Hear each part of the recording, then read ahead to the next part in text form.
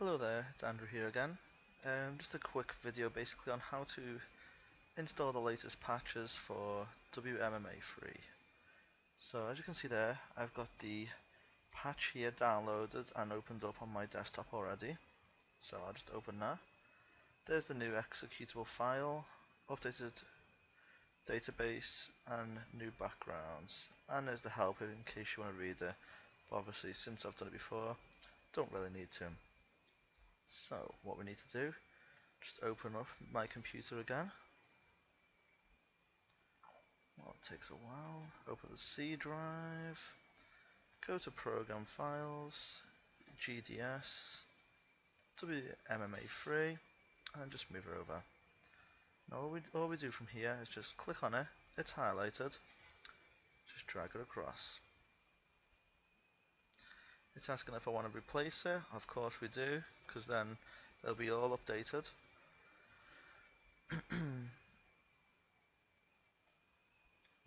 And then all we need to do is just go to the databases, click on default, which is basically what this updated database is doing. Click on the save games, and then hold shift and click at the bottom, and then just drag it all across. Of course, since we're replacing everything, we want to move and replace it, so just click on that. Just click to do it for all the next 29 conflicts. Click that for the current, say yes. Now just click to go up a folder, and again, and again, and then new backgrounds. So as you can see there, it says quick match. So we'll go to WMMA3 again, go to skins, inside default, it will say backgrounds. Just drag it in, and of course we want to move and replace. And that's everything that needs doing in regards to updating the game.